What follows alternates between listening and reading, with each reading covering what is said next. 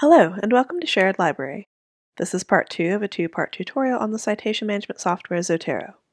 Zotero is a free service offered outside of ETSU and is available to students, faculty, and staff that work similarly to EndNote or Mendeley. Citation management software allows us to maintain a personal library of the materials we have read and may use in future research or our schoolwork. In the last video, we went over how to make an account with Zotero and download the app. In this video, we will cover how to add to and organize our citation library. First, you'll want to open either the web library or the desktop application.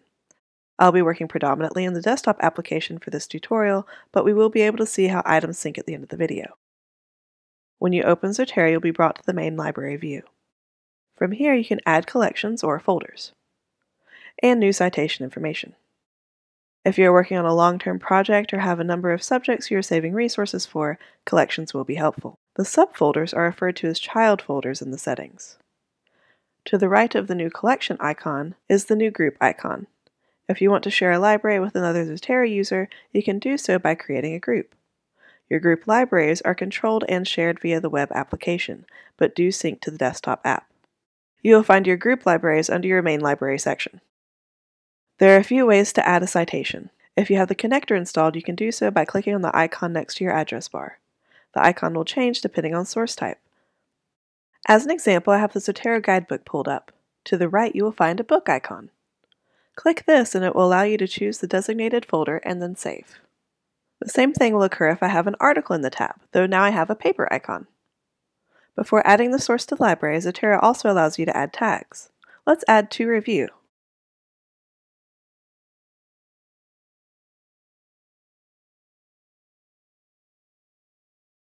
Now we will see the articles in our library. We can review the metadata by clicking on the individual source. Typically, if you have a newer article, it will include the abstract in addition to other citation information like DOI and publisher. To the right, you will find 4 tabs. The first is Info, which is the default where we find citation information. Next is Notes, and then Tags. See here we have the To Review tag. And finally we have Related, which can be set by you or through the tag search. Above these tabs you will find a green arrow. If you click this arrow and your item has a DOI, it will forward you to the article or book. Depending on access, you may need to sign into ETSU or to retrieve it from the library. You also have an option to look up through Google Scholar.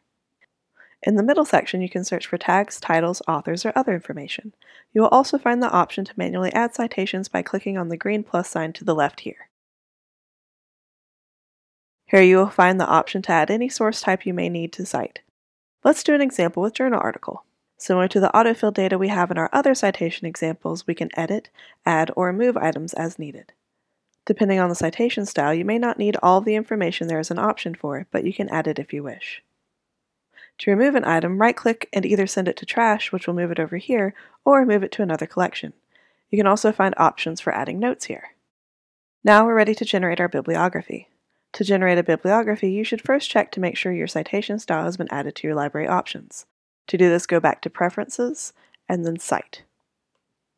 We're going to choose APA 7th edition, but as you can see, there are a number of citation styles available from AMA to Turabian. If there is a citation style that you need but do not see listed, you can click on Get Additional Citation Styles. Once we've confirmed the style is available, it's time to choose our sources. To do this, click on the sources you wish to cite within your library or collection, using Control for PC or Command for Mac. After your items are highlighted, right-click and select Create Bibliography from Items. Choose your citation style, so APA 7th edition. Determine output mode, which is typically bibliography, and copy to clipboard. You can then copy and paste this bibliography into a Word document. If you would like to add your bibliography from Zotero to another citation management system like EndNote, or add the citation files to your Word document using the References option, you can do that as well. Go back to Highlighted Items, right-click, and choose Export Items. It will give you a number of options, but the RIS file format is the most common. You can tell it to remember notes and standalone files such as saved PDFs if you choose.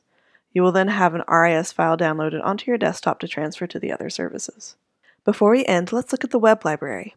If you have sync turned on, you will find that materials, notes, and other preferences we have made have been incorporated into the web app as well. This way you can access your citations even if you're away from your main computer. Those are the basics of Zotero. If you have any questions, feel free to make a research help appointment.